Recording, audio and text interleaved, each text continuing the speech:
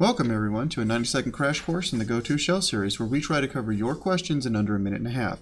Reminder, all videos and demonstrations use Bash version 4 as the shell, and with that, here we go.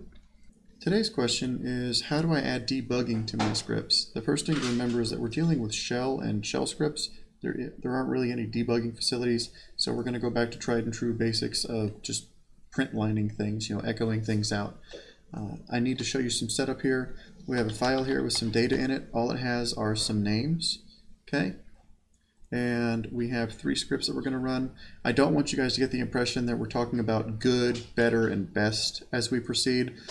Although for what I'm showing today, I do believe it's going in that flow. But again, this is all you're really going to have access to is print lining things out.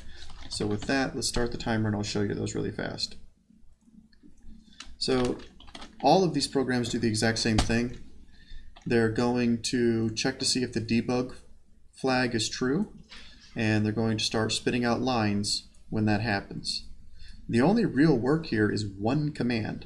It tries to find a name that we pass in as positional number 1 right here from the data file that we have. That's the entirety of the program, and as you can see, it's kind of clunky to read. It's a little obnoxious to try to read. And when we run it, if I say Kyle, yeah, I'm in there, but if I say someone who's not in there,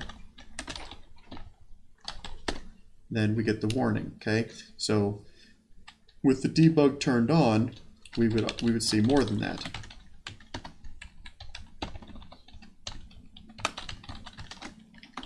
There we go. So we see more lines when we do that. Okay, that's all there is to it. But as you saw, it was a little clunky, so another way to do this is to use the AND logic and the OR logic. So take away the entire if construct. This at least puts it on a single line. All right, so we have our basic test case here, still looking for that string. Then we have it still going to standard error, so kind of closer to what we want, looks a little prettier. But to really dry it up, meaning do not repeat yourself or don't repeat yourself for DRY, just make your print debug a function and then echo out whatever you send to it, okay? So that's all we have for today. Hope this video was helpful to you. If it was, please give it a thumbs up. If you feel like I missed anything, let me know. We can address it in the comments or through annotations, or if I just really blew it, I can always record these. If you can subscribe, that helps me get these videos out, because obviously I don't have any sort of advertising, and I like knowing that people are getting some benefit out of this. Thanks a lot, guys. Have a great day.